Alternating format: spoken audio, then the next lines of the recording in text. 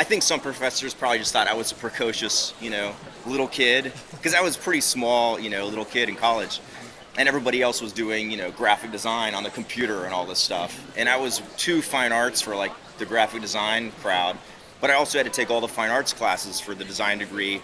And the people in the fine arts, they were kind of in some old world mindset of what art was, and so they didn't know what I was doing.